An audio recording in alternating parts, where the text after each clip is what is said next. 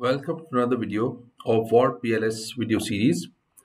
In this video, we will talk about a new test for discriminant validity, which is the HTMT test. Now, HTMT is the abbreviation of heterotrait monotrait ratio of correlations. So let's just assume that we have already performed our sum analysis and we are in this window.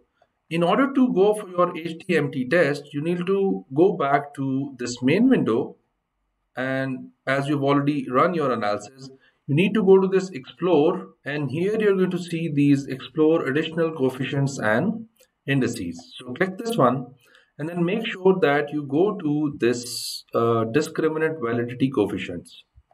So once we are here, we are going to have a number of things that we can see. But let's just go to our HTMT ratios. They are here. So they have already given us the threshold value, which is if it is less than 0.90, it is good. But if it is less than 0.85, it is the best. So you have to look at these values and see that if the values are corresponding to these threshold values. And as we can see that we have all the values which are less than 0.85, far less than 0.85.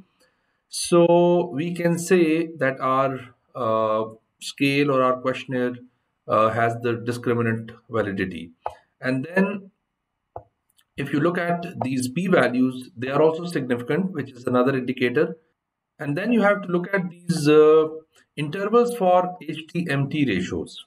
Now, in order to understand, you have to look at these two values or any of these two values in combination. For example, this one, maybe this one, and then this one.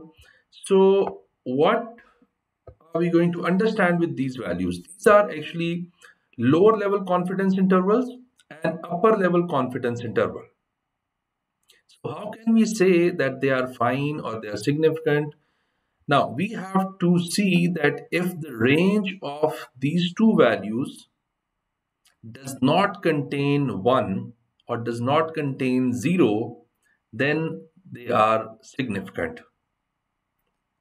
Or in other words, you can say that if the sign of these two values is the same, which is positive or negative, then they are significant.